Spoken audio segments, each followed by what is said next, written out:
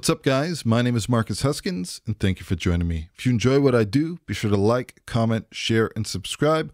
Also, make sure you hit that notification bell so you can be made aware as new content becomes available. In today's video, Studio One version 5 has just recently launched at the time that I'm doing this video. I've got a lot of content that I plan to be trickling out over the coming weeks, but one of the things that I saw on the feature list that I got really excited about is the ability to have key switch articulation presets. So let's dive right in. I have a MIDI part over here, just a basic chord progression, and then through the power of some note effects and a little bit of waves H delay, we can get a really cool part just off of a really basic progression.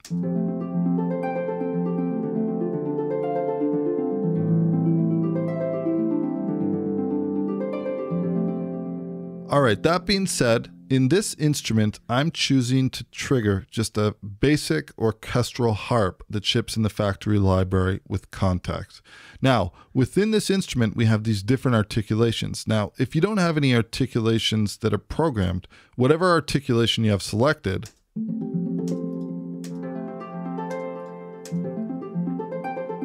that is what is going to play. But in some cases, you might want to change your different articulations. Now for this, it has always been a little bit of a tedious process with Studio One, because essentially what it meant was that you had to find the key switch and then you had to come in here and actually draw it out. And then in a lot of cases, you'd have to pull it a little bit behind so that the key switch change happens slightly before the actual key switch. So in Studio One version 5, we have a really nice new implementation of how we work with virtual instruments and scrolling through different articulations. So before we go over this though, I just want to point out that if you're using instruments that are native to PreSonus, so for example, if I pull in this instance of a Presence XT patch, which is something that I've actually created myself, it's one of my own instruments, this has two different key switches for two different articulations. We've got a muted and we've got a sustain.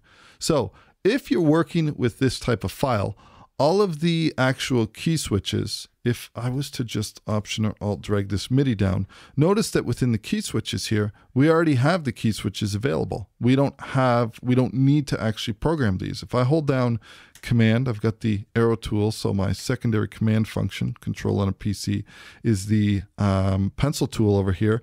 I have the option to now choose different key switch articulations.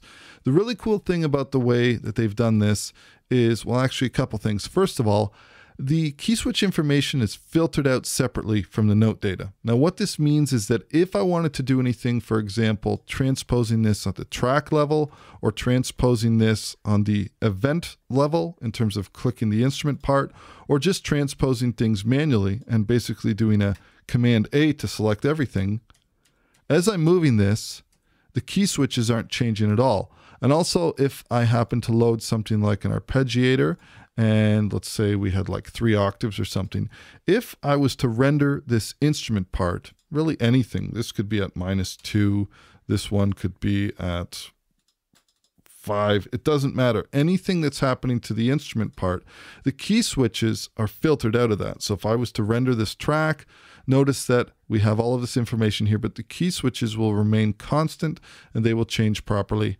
And anything that's been transposed or any note data that you've rendered, that'll remain intact. So that's a really useful thing. Let's just hide and disable this track for now.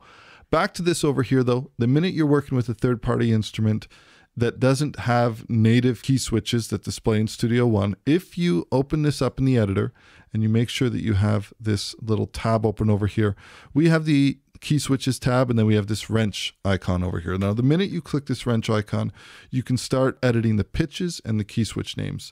Let's open this up really quickly. We can see that this particular instrument starts at C-1, C#-1, D-1, D#-1, and we have these different names that are associated with each one of these articulations. So the way that this works is really simple. You click the Edit Key Switches tab over here, and I'm going to enter, this by default is C1. Let's go C-1, and notice that it automatically says Key Switch 1. If I click this pitch, it automatically says Key Switch 2. So it's cycling through chromatically, which is generally the way most key switches will work. So that's kind of a time saver. We've got 6 in total. So I'm just going to click this until I have these 6 key switches. Now I've also created a note document, a really basic text edit document. We can just Command C and then Command V to paste these. So I'm going to paste in each one of these names just like this.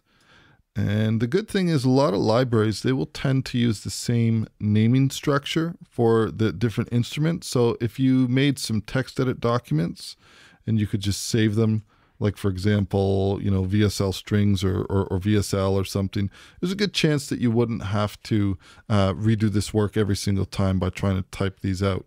All right, so now that this is done, if I click OK, then we've simply changed, or we've simply loaded that custom key switch mapping for just this song and just this instrument track.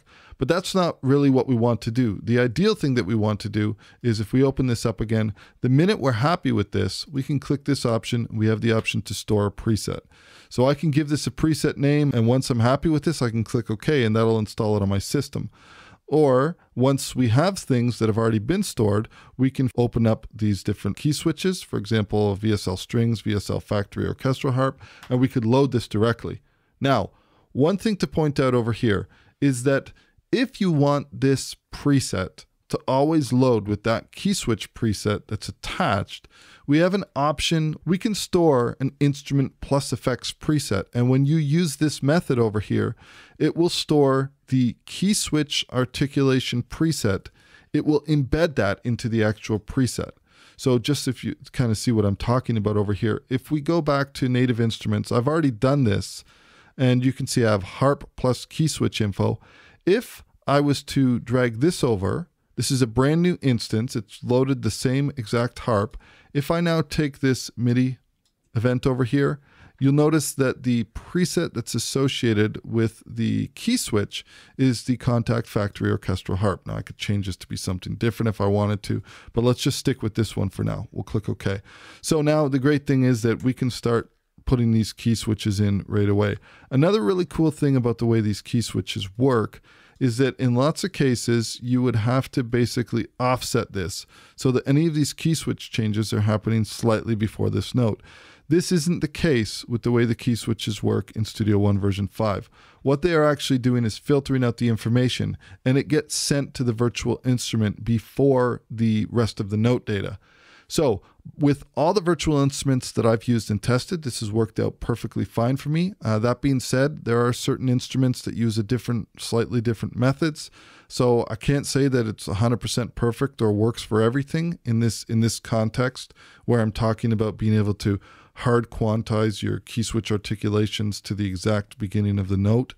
But in general, it's been good for me, and I assume that if there are any problems, that this is something that PreSonus will take care of in future maintenance updates. But like I said, it's been great for me. So now we have the ability to store that so that it can be recalled. And then last but not least, if you've gone through the actual process of storing something, you could, for example, right-click, Show in Finder, and then we have our Finder window over here. If you click the Studio One browser that's located on the side over here, and you go to the Cloud tab, if you log into Exchange, you'll notice that we have this new folder in Studio One 5 that says Key Switches. Now you can also see that lots of people have already been working and uploading different key switches for different instruments. I imagine that we're going to see this really start to fill out and mature as the user community starts to contribute all of the presets that they're doing on their own on a bit-by-bit basis. And this is actually super simple. Once you have the preset that is in the Explorer window or Finder window, it's pretty much as simple as coming over to your Exchange tab and then clicking this Upload File. And then all you have to do is just simply drag this over here, and then this will get uploaded to Exchange, and then it will be available for all the different users in the key switch folder over here. So that is working with key switches in Studio One version 5.